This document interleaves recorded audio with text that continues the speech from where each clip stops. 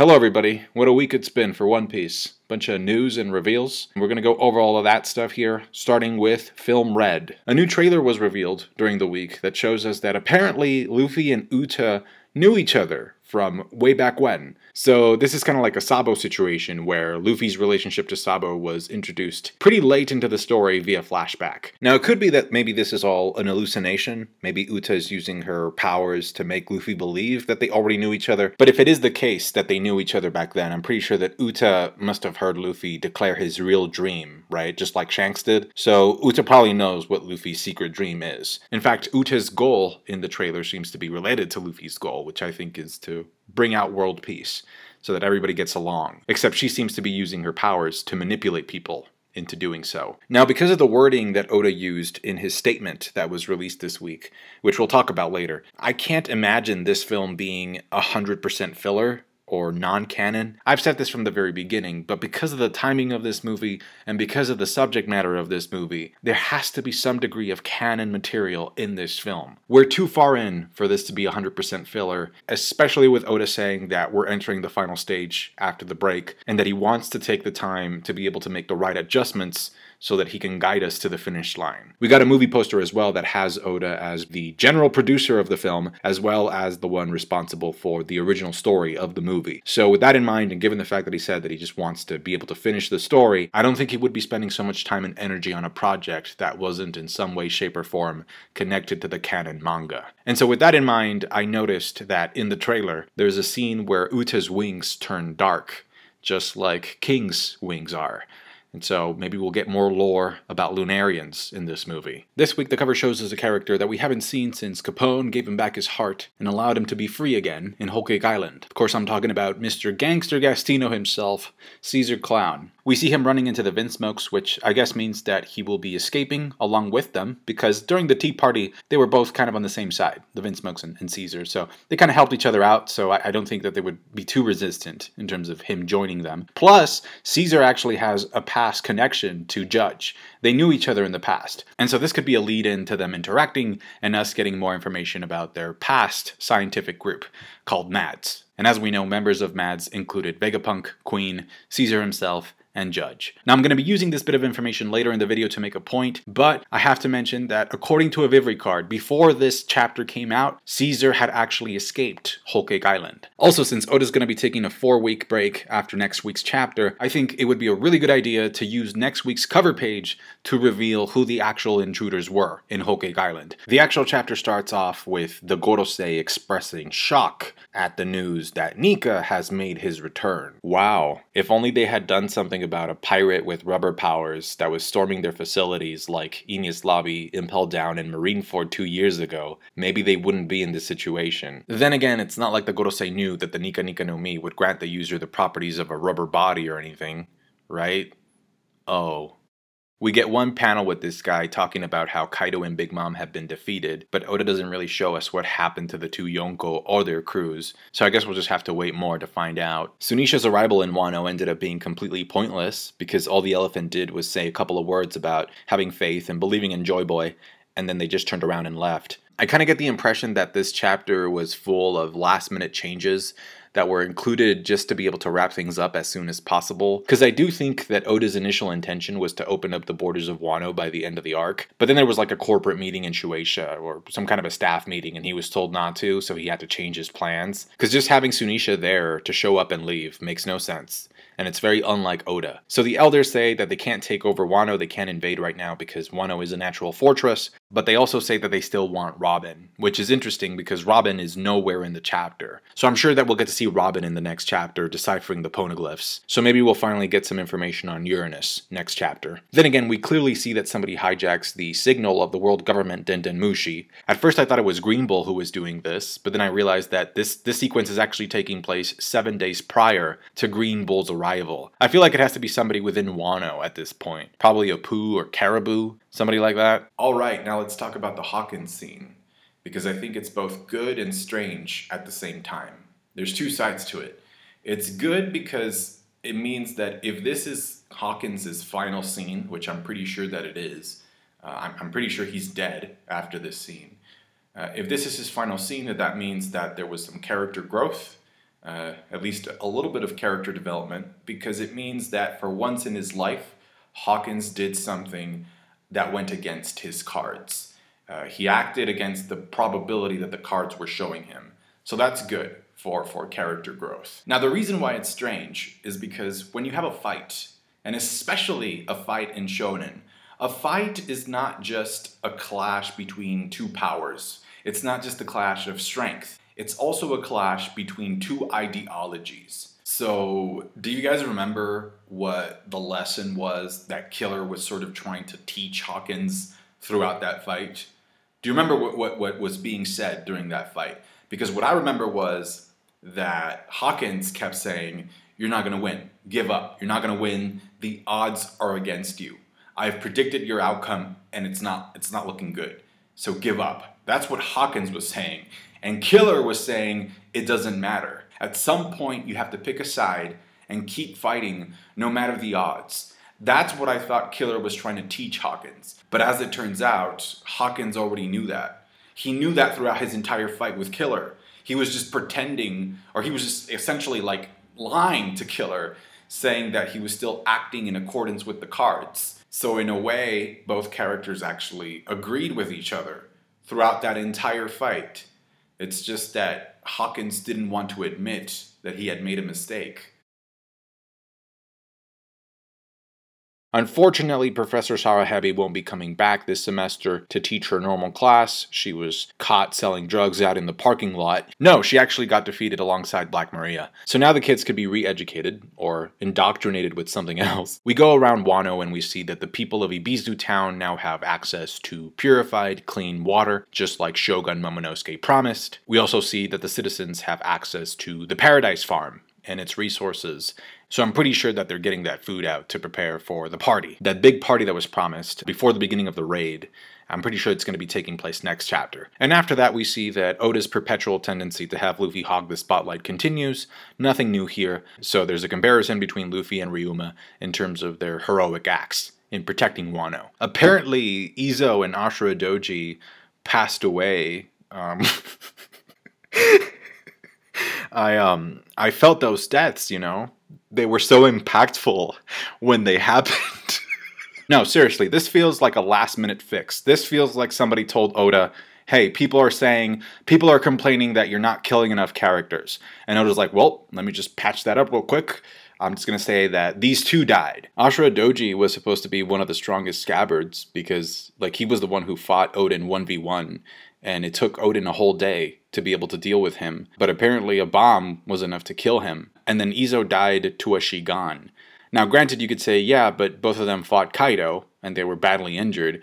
Well, Kinemon fought Kaido. Kinemon got busted in the head like a whack-a-mole from Kaido's club with Conqueror's Hockey. And then he got stabbed in half after that, and he still survived. And I honestly don't think that Kinemon would have been able to hold his own against Oden the same way that Ashura did. The only way you can say that these two deaths were impactful is to say that they were impactful in retrospect.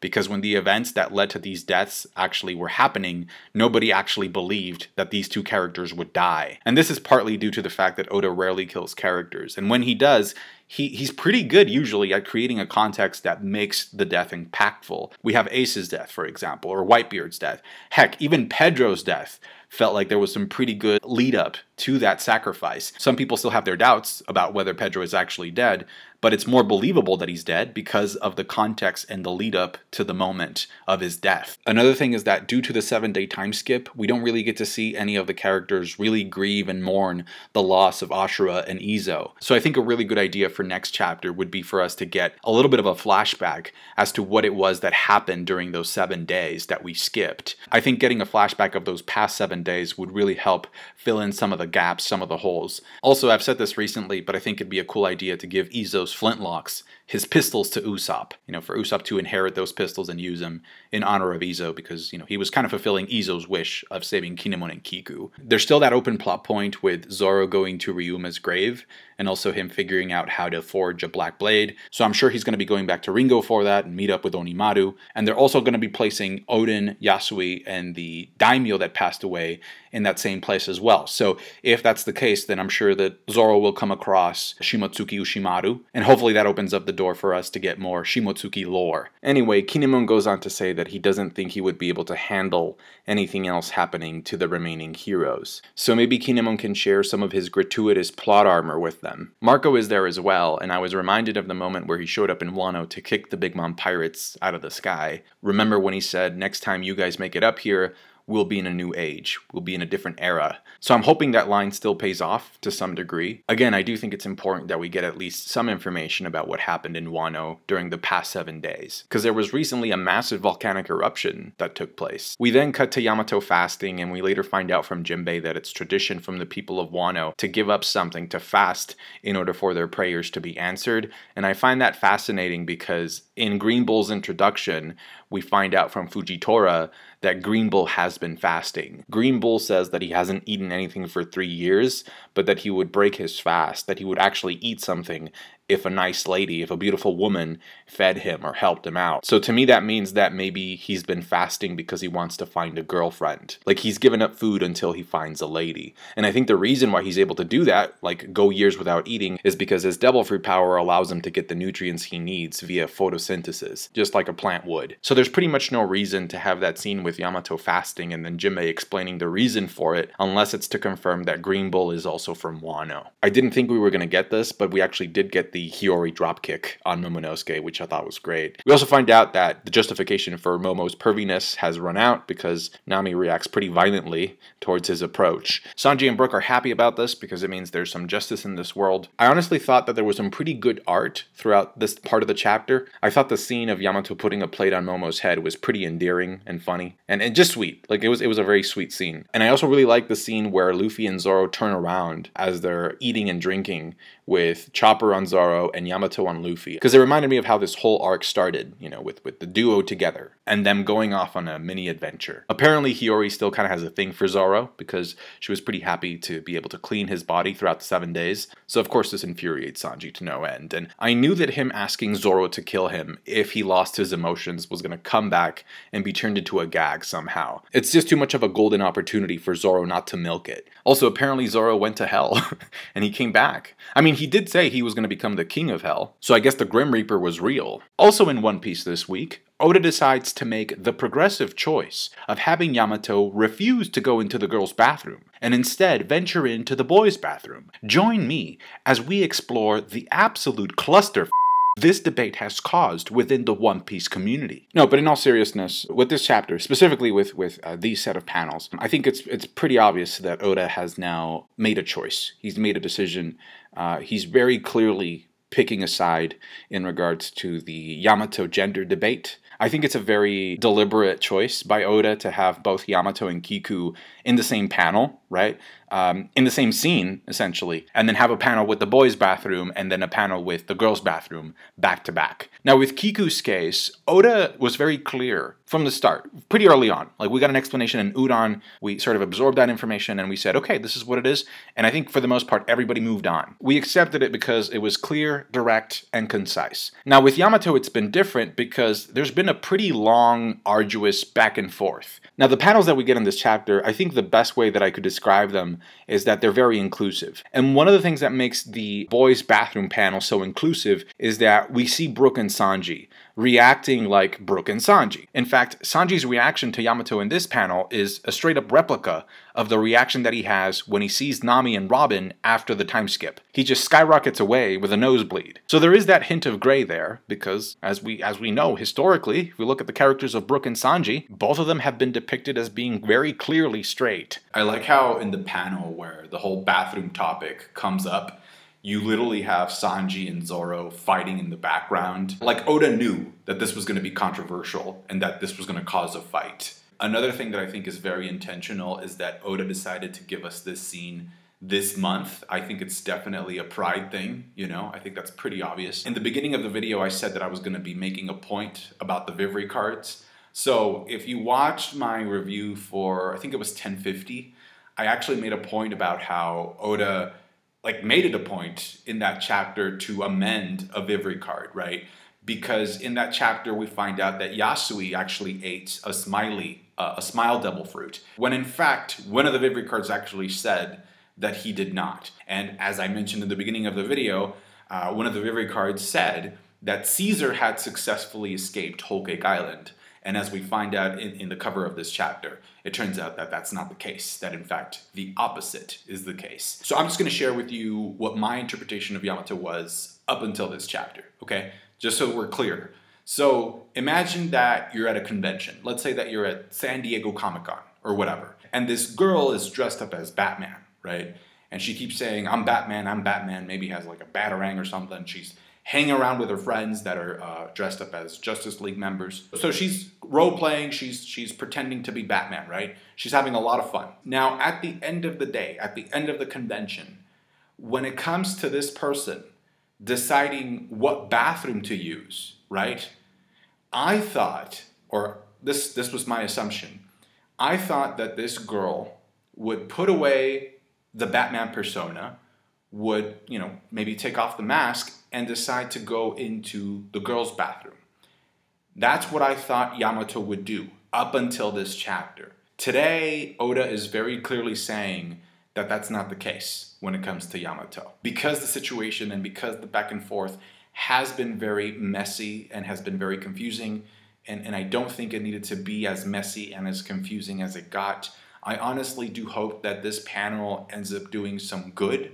And I mean some genuine good, not just some superficial, surface level, pat yourself on the back sort of good, but some genuine good. I hope it does some genuine good for people. Because at the end of the day, when it comes down to it, as human beings, there's two things that I know for sure when it comes to human beings, whether they're male or female. And that's the fact that everybody on this earth suffers. We all experience emotional pain. That's number one. And number two is that we all have a need to belong. One of the things the research says about people like Yamato, I read this a while back, but one of the things that the research says is that people like Yamato, whether they decide to go through the reassignment procedure or not, they really benefit from having a strong support system. So that's what the panel is showing, that Yamato has a strong support system. Now, I don't have a support system that's that strong, honestly, you know. And that's because, you know, I'm very bitter. I'm just disappointed about everything. And I hate people and I hate myself. So in a way, Yamato is luckier than I am. So I'm going to tell you guys what I'm going to do, okay? If the debate still continues after this, right? And if you guys support me on Patreon, which I don't have because I don't like asking people for money. But if you guys support me on my non-existent Patreon, after the break, I'm going to have J.K. Rowling and Elliot Page here, and we're going to get very drunk, and we're going to have a very civil, interesting, provocative discussion about these topics. So make sure you subscribe to my Patreon, which does not exist. So the ships of the three supernova captains are apparently ready to sail. The Frankie Shogun has also been fixed up, because if you remember, that one suffered some damage from Big Mom. But honestly, I just look at that little drawing of Usopp as he's drinking a cup of coffee or something next to Minatomo, and I just get sad. I get sad because he really didn't have much to do this arc. Apparently Kid gave up on wanting to kill Apu for betraying him, just like he gave up on wanting to kill Kaido. So again, they must have patched things up during the past 7 days. Now to me it makes a lot of sense that Apu may have some connection to Morgan's, or at least might be working for him to some degree, because like Morgan's actually says, I'm a DJ of words, and Apu is a DJ. So to me, I just made that connection like several chapters ago. And so apparently we're going to be getting some new titles and bounties next week.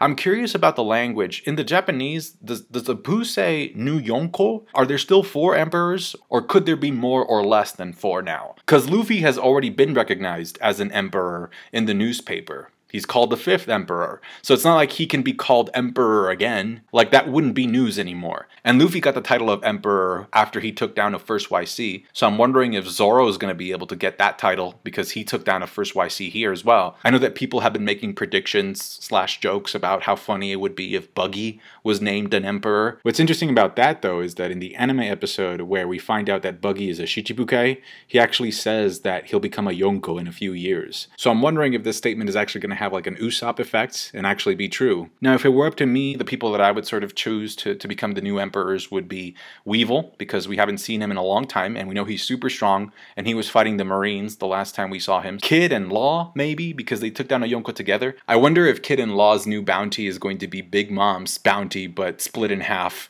you know, half for each, and then maybe give the final spot to Mihawk as an emperor, and then that way we can finally find out what Mihawk's bounty is. Now, when it comes to the actual numbers of the bounties, my main point of interest is whether or not Luffy's bounty will surpass Shanks's bounty, because honestly I think it has to be either equal or higher than Shanks's at this point, and that'll be the thing that kind of leads into Luffy fulfilling the promise, right? Becoming a great pirate and being able to return the hat to Shanks, or at least being in a position of, my bounty's higher than yours, have it back, and then maybe Shanks will say, just keep it. And because of the timing, maybe that whole thing leads us into Film Red. Because after Whole Cake Island, Shanks read the newspaper and he said, I think I'll see you soon, Luffy. So them meeting up again has to be coming up very, very soon. Probably at the beginning of this new and final saga that was announced this week. I remember Akainu getting pretty upset about Luffy being called the Fifth Emperor, and he was like, cut the crap, like, I gotta take care of this. So he probably read the news and he was like, Green Bull, get on this, go to Wano, because this is a mess. I like how Green Bull sort of continues the pattern of the Admirals of having an interesting mode of transportation with a flower acting as a propeller, because Aokiji used to ride his bike on the sea, and then I think Kizaru, the first time we saw him, he was like on a cannonball, and then Fujitora can just make things float. I also read some pretty interesting speculation about Green Bull potentially using his devil fruit power to restore the vegetation and crops of Wano. So that way, just like Luffy promised, the people of Wano won't go hungry anymore, and they'll be able to eat as much as they want because of Green Bull's devil fruit power. Oda appeared to be very enthusiastic about taking a break, because in the translation I read, he was told by the editors, Oda-sensei, do you mind taking a break? And he was like, yes, please. The last time we had a break this long, 4-week break, was during the time skip. It was right around the time where I had gotten into One Piece, like just right before the time skip. So, you know, it brings back memories of like the rumors and the theories and what was going to happen. So there's also some interesting bit of language in the announcement. Oda says, I want to fix up the structure for the final saga of the story so I can tighten it up as soon as possible. So to me, that sounds like he's saying that there are things that he needs to change and adjust from the final saga for it to be not as long. I do think that this chapter is full of last-minute adjustments, which kind of goes along with what he's saying in the statement, that he's been making these adjustments because he wants the story to end as soon as possible, or maybe he wants to end it sooner than he thought he wanted to end. There were definitely things in this chapter that did not feel organic, didn't feel natural to the way that I'm used to Oda writing. The one that stands out to me the most is definitely Sunisha, the giant elephant just suddenly disappearing into the mist, right? Like with one line, that's all we get, one line of explanation. And if that's the case, then like, what was the point of the elephant coming to Wano in the first place, you know?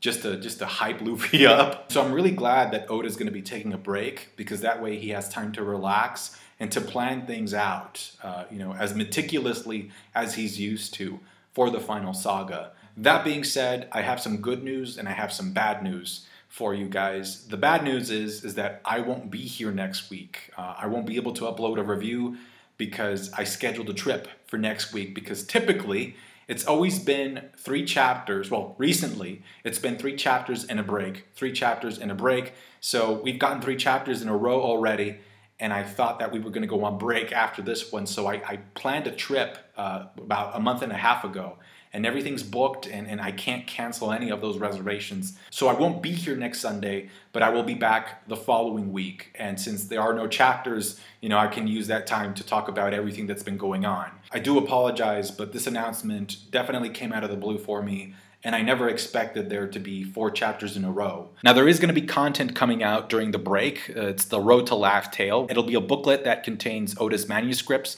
so I'm guessing that this will be full of plot points that Oda was not able to incorporate into the actual arc of Wano due to time reasons. Now, if I had to guess about what's going to be in the next chapter, I think I was able to come up with like 7 plot points that would need to be addressed within the following chapter. So the first one is the bounties, obviously. The second one is whether or not Yamato is going to join the crew or not. Third one is Robin and the Red Poneglyph situation. So Robin and the Red Poneglyph. The fourth one is Green Bull's appearance. So that's 4. Another one is what happened to Kaido and Big Mom. So that would be 5. And then the last 2 would be Zoro going to Ryuma's grave. And then the last one was, what was the last one? the giant party that we were expecting to have. So those are the plot points that should be a part of 1053. I was gonna add, I don't know if Chopper is gonna do something about the smiley effects to cure people from laughing about everything. I'm not sure if that's going to be incorporated into next week's chapter. And then I also don't know if Kinemon is going to reunite with his wife, although technically we were told that Otsuru had died, had perished. But we don't know if she's actually dead or not. So those two plot points might be addressed next week. They might not. So, but I do think that the must-haves are the seven plot points that I already talked about. That's going to do it for me today, guys. Thank you so much for watching. Thank you for all of your support. Even if we disagree at times, I want you to know that I really do appreciate your viewership. I hope you guys enjoy 1053. Take care, and I'll catch you guys later. Bye.